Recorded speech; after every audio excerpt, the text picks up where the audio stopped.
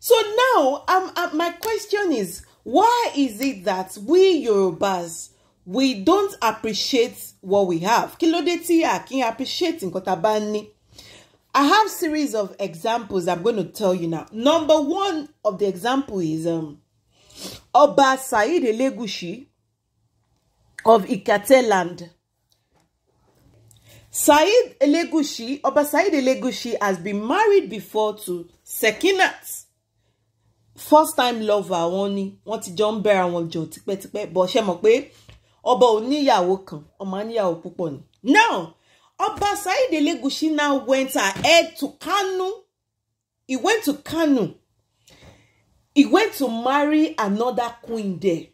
So if of me pé nílẹ̀ Yorùbá kò sí ọmọ kankan tó rẹwà, kò sí ọmọ kankan tó fine mọ́.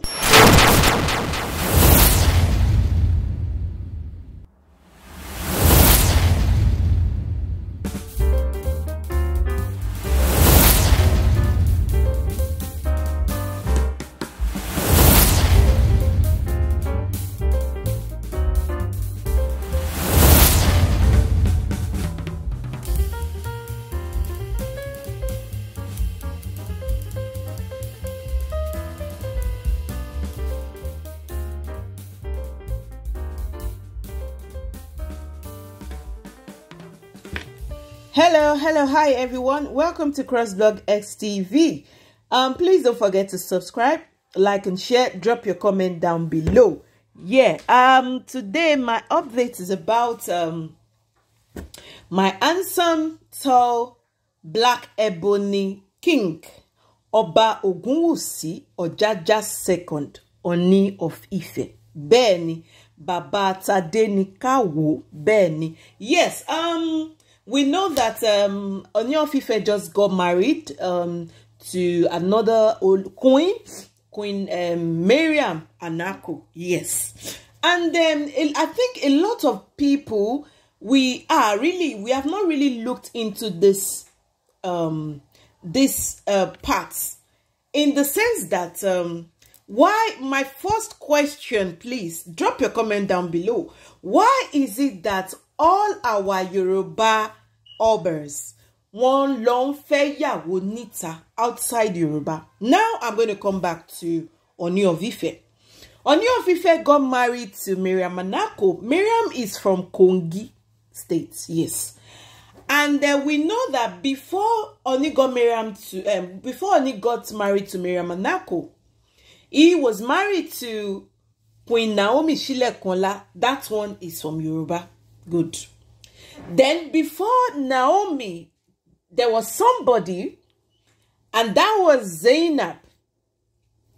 Queen Zainab is not a Yoruba woman. She's from Edo. So now, my question is, why is it that we Yorubas, we don't appreciate what we have? Kí ló dé tí a kì í appreciate nǹkan tá bá ní? I have series of examples I'm going to tell you now. Number one of the example is Oba Said Elegushi of Ikate land. Oba Said Elegushi has been married before to Sekinat. First time lover ooni, wọ́n ti jọ ń bẹ̀rẹ̀ àwọn jọ tipẹ́tipẹ́, but ṣé mọ̀ pé ọba ò níyàwó kan, ó máa níyàwó púpọ̀ ni. Now, Oba Said Elegushi now went ahead to Kanu. He went to Kanu. He went to marry another queen there. The name of the queen is Adiza Tanko. And if you know Tanko family, they are very wealthy people. Olowo ni wọ́n lówó. Ibẹ̀ ni Oba Elegushi ti lọ fẹ́yàwó Kanu. So if of me pé nílẹ̀ Yorùbá kò sí ọmọ kankan tó rẹwà, kò sí ọmọ kankan tó fine mọ́. Ìyẹn lọ bẹ́ẹ̀. Wedding wọn gan ayé gbọ́ ọ̀run mọ̀. Ìdí tó fi lọ bẹ̀ kò yé mi, tó fi lọ fẹ́yàwó Kanu. Ọba kan tí a tún mọ̀ ni Ọba Ìwó. Ọba Ìwó náà ìgbà tí kò tó jẹ ọba ló ti ń fẹ́ Jamaican lady kan. Tọ́n jọ wá sí Nàìjíríà. Ọjọ́ wá sí Nàìjíríà. Òun náà gbà yẹn lọ fi Ọba Ìwó jẹ ọba. But Jamaican yẹn, she couldn't cope, she left. Now, this same Oba Ìwó again, ó tún wá lọ sí, òun náà tún lọ sí Kanu. ó tún lọ fẹ́ yàwó ńbẹ̀. Kí ló ń ṣẹlẹ̀? Kí ló ń ṣẹlẹ̀ sí àwọn ọba Yorùbá? Okay, another good example. Ṣé ẹ ti rí ọba Olu of Warri? Is married to somebody from his town, from his place. Wọ́n dẹ̀ ti ń bára wọn bọ̀ láti 2014 wọ́n fira wọn lẹ̀. And God really blessed them with 3 kids. Please don't forget to subscribe, like and share, drop your comment down below. Ọba kan tí mo rí nìyẹn tó jẹ́ pé òun àti ìyàwó ẹ̀ jọ wà. Wọ́n dẹ̀ ṣì jọ wà láti 2014. Ẹ jọ̀ọ́ mo wá fẹ́ béèrè kan. Have you ever seen any ọba from the north tó wá mú ìyàwó láti Yorùbá tó fi ṣe olórí àbó fi ṣe queen ẹ̀? Please drop your comment down below. Èmi ò tí ì rí o. Mi lè sọ bóyá ẹ̀yin mommy mi, grandma or aunties, uncles tẹ́ wà lórí platform wa bóyá ti rí. But in my whole life mi ò tí ì rí kí ọba north, emir of north kó wá lọ fẹ́ Yorùbá. Mi ò rí o. Then ẹ jẹ́ ká tún lọ sí east. Ṣé ẹ̀yin ti rí Igwe kankan rí tó wá fẹ́ Yorùbá tó fẹ́ outside ìlú ẹ̀? Bóyá ó lọ fẹ́ Yorùbá ó fi ṣe queen, ó fi ṣe lọ́ọ̀lọ́. Ṣé rí? Please drop your comment down below because èmi ò rí. Now, ṣé ọba Ọ̀jájá ló yẹ kó wá má fẹ́ obìnrin tó wá láti Yorùbá? Because ìyí tẹ́ ẹ ní tó jẹ́ Yorùbá, your 3 sisters didn't allow her to stay. Iyalaje or Iyaloja, wherever, they didn't allow her to stay. And now, Ooni of Ife got married to Mariam Anako. Mariam Anako is the one that has brought senses into our Oba. Now, Mariam Anako wọlé ńsìn, ó fi boundaries sí everything. DSS ló ń ṣọ́yà kiri nínú ọgbà. Pé tó bá ti ta fẹ́lẹ́fẹ́lẹ́, ó máa gbé dànù ni. And we could all see ní recent Ọlọ́jọ́ festival tó lọ. Iyalaje normally ó níbi tó máa ń jókòó sí ẹ̀gbẹ́. When Queen Naomi was there, we all know that she's always beside her. But eléyìí Iyalaje lọ dá jókòó sí bí ọ̀dọ̀ títí ẹ̀ ni. And even the 3 sisters wọ́n máa ṣe falafolo. Nowhere to be found. Kò yé mi. Now, Mariam Anako wọlé dé, ó change everything. Tá bá jẹ́ pé a fẹ́ wò pé Ooni of Ife wọ́n wá obìnrin, ó níbi tí mò ń lọ. Don't forget to subscribe, like and share, drop your comment down below. Ká bá tẹ̀ ní pé Ooni of Ife ìyàwó ń jẹ wọ́n nígbà tí Queen Naomi kúrò láàfin. Is Ashley not there? Ashley is there. She's been there all along. So why tí Ooni of Ife ò ṣe fẹ́ Ashley kó fi ṣe olórí? Ká ẹ announce kẹfẹ́ bí bẹ ṣe fẹ́ àwọn yòókù, bẹ ṣe fẹ́ likes of Zainab, likes of Naomi, likes of Mariam Anako kẹfẹ́ ká mọ̀ pé yèyé ló wà ní. So is it that the women from other tribes are the ones now to teach us how to take care of our men in Yoruba land? I don't understand. Please drop your comment down below. Ṣé àwọn obìnrin tó wá láti ìlú mi? I'm not being tribalistic here. I'm not a racist, but let's call a spade. Yes. Because èmi ò rí ọba nílùú Igwe tó mú lọ́ọ̀lọ́ ní Yorùbá. Abẹ́ ti rí lọ́ọ̀lọ́ Yorùbá rí? Drop your comment down below. Èmi ò dẹ̀ rí emir ní northern side here tó tún wá lọ mú ìyàwó queen ní Yorùbá. Èmi ò rí o. Kí ló dé tí àwa Yorùbá ò ṣe like ara wa? Drop your comment down below. Kí ló dé tí à ń ṣe ń pọ́nra wa lé? Kí ló dé? A máa ń tara wa lọ́pọ̀ ní kí ló dé? Ṣé irú ọba Ọ̀jájá ló yẹ kó lọ outside Yorùbá lọ marry ẹlòmíì láti Kogi?